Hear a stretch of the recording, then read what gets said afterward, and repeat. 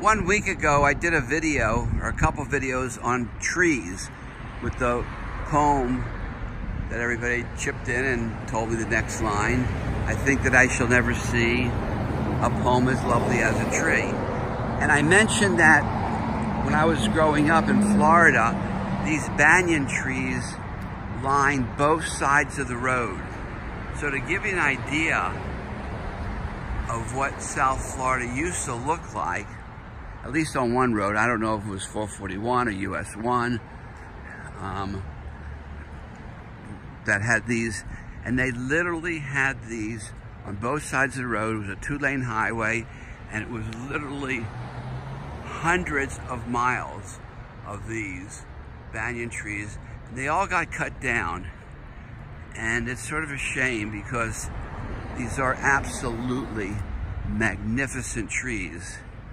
And this one we can actually walk up into and see. It appears like this is more than one tree. But they all grew next to each other. They made a solid wall, banyan trees. I have no idea how old these trees are.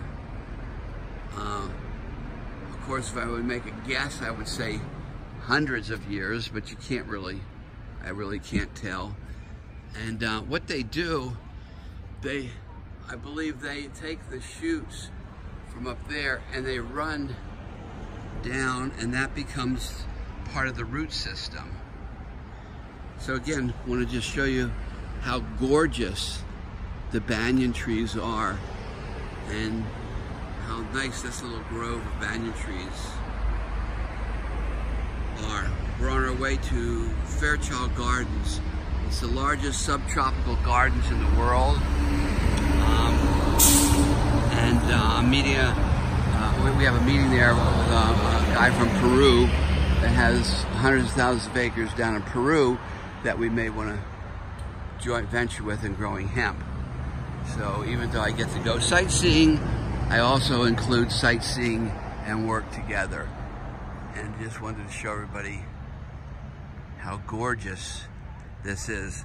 Once again, anybody who's watching this post, if you have a really cool tree in your area, post the tree on this in the comment section below.